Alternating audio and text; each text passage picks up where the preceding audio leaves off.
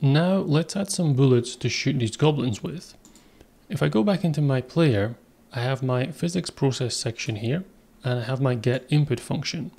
Get input is where I'm going to take my keyboard input for moving him around, but also mouse input to be able to take these bullet shots. I'll add a comment to separate the two, so this one is going to be just the mouse clicks. For this we use Godot's input function. I will say if input dot is, and there's different types, so we can check for different kind of input, but the one I want is mouse button pressed. And in the brackets we put in the mouse button that we're interested in. So I only want this to happen on the left mouse button click. So if that does happen, then we want to fire off a shot. Well, a shot or a bullet is going to need a direction, so we actually need to know which way we're aiming. We will create a variable called dir for direction, and we will take the mouse position by saying get global mouse position, and we will subtract the player's position. So between the two of these, I will have a direction pointing at the mouse. I'm not actually going to create the bullets inside of the player class though, or the player node. Instead, I'm going to emit a signal. We'll go up to the top here, and we'll define a new signal called shoot. Now, whenever I click the mouse to take a shot, I can emit that signal. So I'll say shoot.emit, but I can actually pass arguments inside of this as well. So I need to pass in the player's position because I need to know where the bullet is going to originate from, and also this direction variable. Now that we have a way of detecting these bullet shots, we need to create the actual bullets. So we'll set up a new scene, and inside of here we will create an area 2D node. This will allow us to set up our bullets with a way of checking whether they have hit something. I'm going to rename this area 2D to bullet, and I will add a couple of additional child nodes to it. The first one will be sprite 2D, and the second one will be a collision shape. Let's first of all assign the sprite 2D image. So we go into our assets, and there's a bullet down here. So we set that up there. Then we can go into our collision shape, switch over to the 2D view, and I'll just zoom in on the bullet.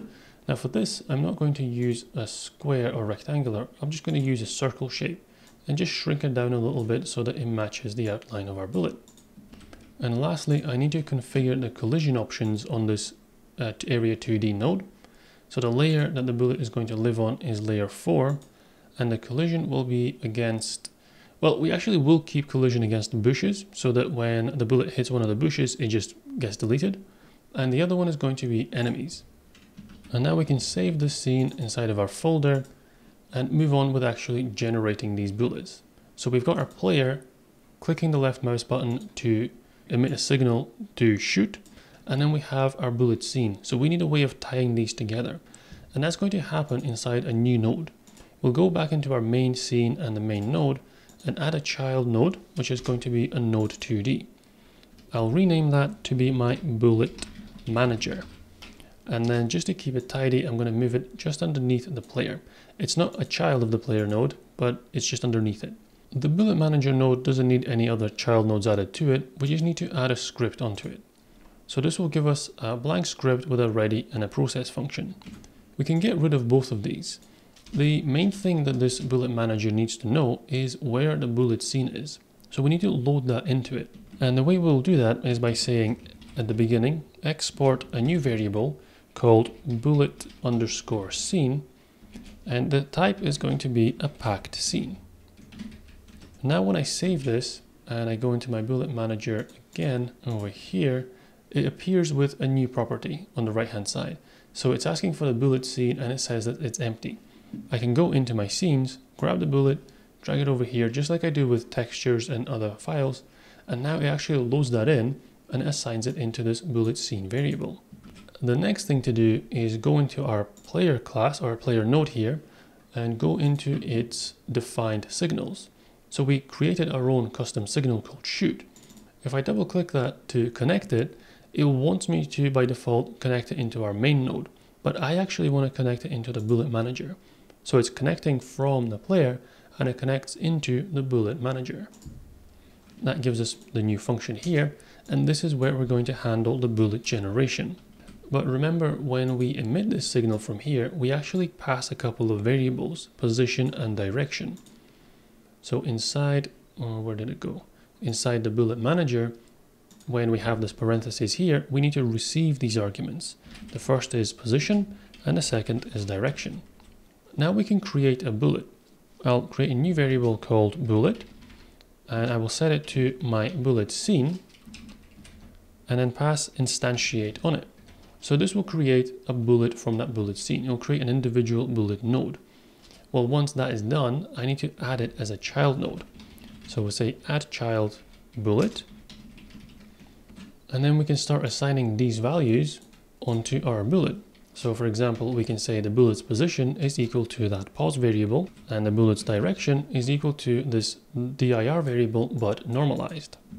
Lastly, we're just going to add this into a bullets group, just so that we can keep all of the bullets grouped together when we come to work with them later on. And this will allow us to create the bullets. However, only position is an actual property of this Area 2D node. Direction isn't. So I need to create a variable in my bullet node by adding a script to it. So we'll create a new script here, and right at the top we will add a new variable called direction, which is going to be our vector2. And while we're at it, I'll define a second variable, which is the speed at which the bullets will move, and I'll set that to 500. Now if I run this, I should be able to take a shot. So we've generated a little bullet there. It's actually quite hard to see because it's yellow and the background is green, but I'm generating little bullets, and if I run around, I'm basically just painting with these bullets. So the bullets are working, they're coming in. So now let's actually make them move. Making them move isn't actually too difficult. There's no physics involved. So we can get rid of this ready function. We don't need that. All of the movement is going to happen inside the process function. To move them, we just manually adjust the position. So we will increase the position by the speed multiplied by the direction, but also multiplied by this delta variable, which is inside of our process function. If I run it again and I take a shot, the bullets actually move in the direction of the mouse. So that's working pretty well. Problem is we're generating way too many bullets, so I'm basically just spraying them all over the place. We want a way of limiting how many bullets can be shot at one time. Let's go back into our player node, and right at the top we'll define a new variable, and this is going to be can shoot. So it's going to be a boolean, and it'll be either true or false. When we first begin the game and the player is created, we want that variable to be set to true so that the player can take a shot immediately. Then when we check for a mouse click, as well as checking whether the left mouse button is being clicked, we also want to add a second statement, which is can shoot. So can the player actually shoot? Even though we've pressed this left mouse button, we need to check that he's actually allowed to take the shot. And if those conditions are met and the shot is taken and the signal is emitted, then we set that variable back to false. The issue now is that we don't have a way of setting it back to true, so we'll only ever be able to fire one single shot. If I test this out and I hold left click, it doesn't matter if I click it again, I can't take a second shot. I want to have some kind of cooldown so that after a certain amount of time has passed, I can take another shot. So I'm going to add a timer node onto this player, and I will change the name of that to be my shot timer. In terms of the properties, I'm going to leave them as they are, so it'll be a 1 second cooldown, and I don't want it to be an auto started timer. Instead, I want this timer to begin as soon as I've taken a shot. So I'll drag it over here and I will say dot start. So that will begin our timer. Then I can go into this timer signals and connect the timeout signal into my player script. Then right at the bottom where it creates this new function, I simply reset the can shoot variable back to true. And if I test this out now, as long as I'm holding down the left mouse button, you can see that every second I'm taking another shot. So the cooldown timer is working well. Another problem with these bullets is that they will go on indefinitely. So even once they've left the screen, they're actually still in memory. We just can't see them anymore. What I want to do is add a timer to these as well. So we're going to add a timer node up here. And we'll set this timer to, for now, let's just say, yeah, 1 second is okay, just to test it out. And we'll make it an auto start timer. Then we will connect the timeout signal here. And as soon as that's happened, we want to just get rid of this bullet. So we run q_free, and I will delete it from memory. Because I've set the timer to 1 second, if I go over here and take a shot, after 1 second, that bullet disappears. So 1 second is a little bit too short. So let's just change that to, say, 5 seconds. That way, we won't see the bullets. They'll go off the screen comfortably, and then they'll disappear. Another thing I want to do is check whether the bullet has actually hit something. And because it's an area 2D node, I can use the body entered signal here as well. So this will be another one that I add into the script. And what this will do is return the body that it's collided with. For now, I can just print that out. So if we just print body and then say dot name, when I shoot against something, let's say one of these enemies, it tells me down the bottom that it's collided with the goblin. And I can also shoot one of the bushes. If it collides with that, it says it's collided with the world. So let's do that collision first. We'll say if body.name is equal to world, then that means that the bullet has hit one of the bushes. So all I want to do here is just delete the bullet. So I'll run Q3 on it. Now if I go and shoot one of the bushes, the bullet instantly disappears. I can also check for enemies in the same way, but the enemies need a little bit more work first because they don't have a way of dying. So I need to add a little bit more into the script. Right at the top of our goblin script, I'm going to add a variable called alive because now I need to know whether this goblin is alive or not. So we'll begin with just a boolean here. And then as soon as the enemy is created inside this ready function, we will set alive to true. I can then use this variable inside of my physics process function because I only want any of this stuff like the animation and the movement and so on to happen as long as that enemy is alive. So I can say if alive and then just indent all of the stuff inside of that. Else, so if the enemy is not alive anymore, we just put in a pass. But now I need a function to actually handle the goblin's death. So I will create a function called die. And the first thing it's going to do is take that alive variable and set it to false. So that's going to stop all of the goblin's movements. I also need to stop the animation. So I drag over this animated sprite 2D node and say stop. At the same time though, it's going to be in the run animation. So it's just going to stop in one of these frames.